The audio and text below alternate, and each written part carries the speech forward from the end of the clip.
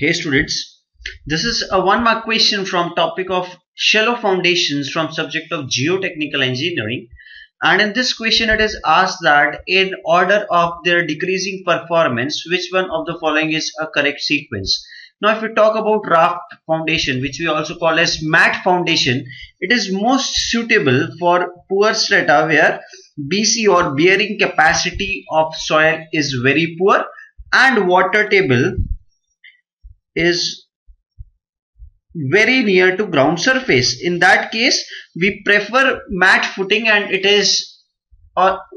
tops the list in terms of shallow foundations in terms of performance. Hence raft foundations come first of all. Then if we talk about combined footings, in case of two columns that are having very unevenly load, that is, say one column is carrying 2000 kilonewton and another column is carrying 200 kilonewton, we may provide a combined footing for both the columns which help in sharing of loads.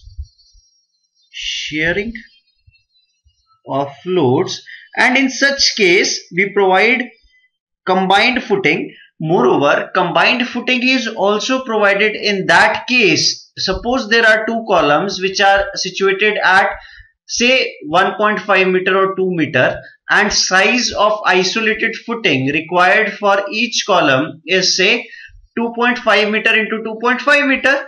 In that case it is not possible to provide individual isolated footings. Hence we provide a combined footing for both the columns, such that in that space constraint footings for both the columns may be provided.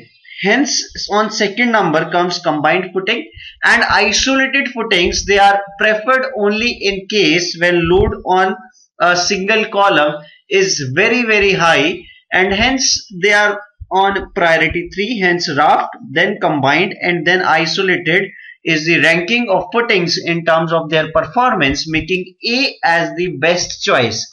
Hence correct answer for given question is A. Thank you.